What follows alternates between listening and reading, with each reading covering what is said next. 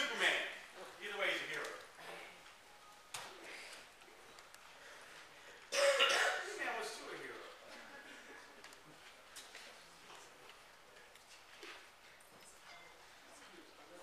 He-Man's master of the universe. Yeah. Amen.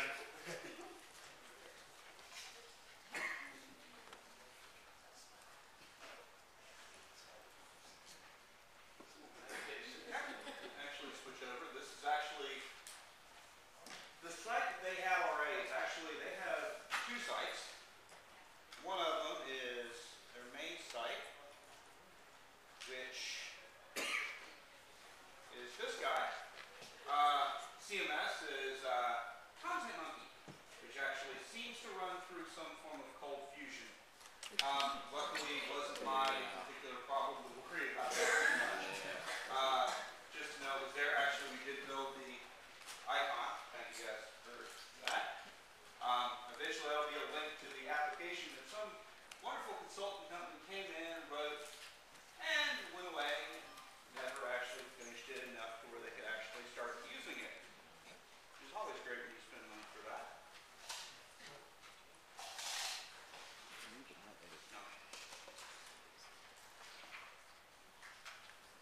And this hooks into what they wrote. This actually is calling a third-party API, which is Caspio. So, and also they built this site using probably, I would guess, Photoshop, where they built the images and packed them up, put a bunch of area maps in there, and my network is probably taking time to connect. So actually, let me refresh that and they come together. There it is. I always like when those things just snap back together and get a cool effect. But basically what they did is they built this site. This is all one image that you can't actually change anything, so it has no flexibility whatsoever. The original footer on here was one image, and the font was so tiny, nobody could barely read it.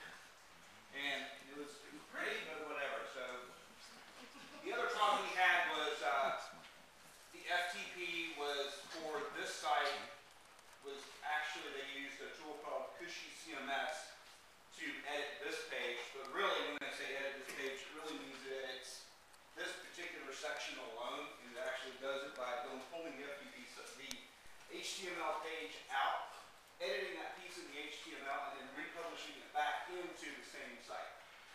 So it actually edits the HTML of just that one content area. It was an adventure. But what we had to get was actually the FTP for the main site where they actually backhandedly put it into.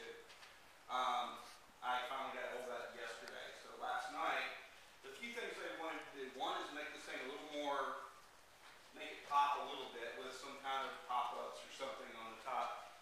So basically, threw some Q-tips in here to kind of pull the descriptions and things like that up to actually show them that. The fun part about this was the site's made up of every page is its own HTML page. I had to build all that stuff on every page to get it all in there. Same for the footer. It was adventure and copy and paste. Well, all the code issue, right? Found some issues with IE. Finally fixed those this morning. Is this all we wanted to do for the client? No.